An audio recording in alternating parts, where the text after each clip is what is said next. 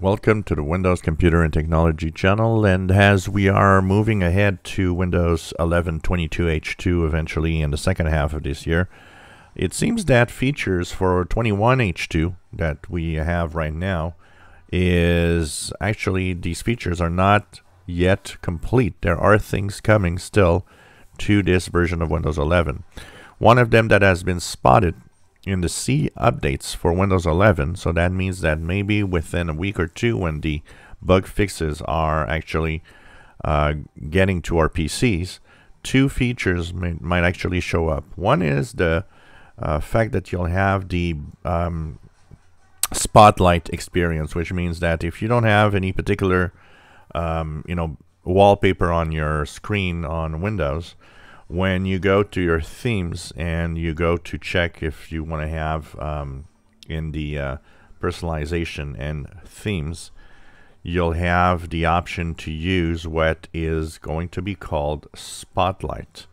And Spotlight is the possibility of getting a daily picture from Bing that will be on your wallpaper. So it's going to make it easier if you don't want to download themes, or if you don't know where to get pictures. Well, Microsoft is going to take care of it with that Spotlight feature.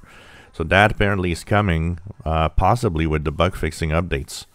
Another feature that will be added, because we have a lot of security features that have to do with family safety that are added in the accounts. So you can create accounts for a child, and in that account that you can do for a child, for example, you will be able to actually add controls, check screen time. So there's a family safety feature that will be added where you can control a little more the screen time and what your children do with the PC in general.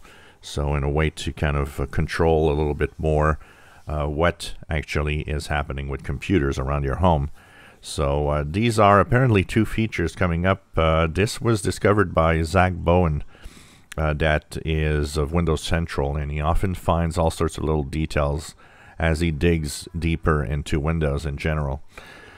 So these are features, and that means, 21H2, even though 22H2 is coming, we'll still have a few little things. And every month with the bug fixing updates, there is the ability to add also some new features with Windows 11. So they are using that ability also at the same time.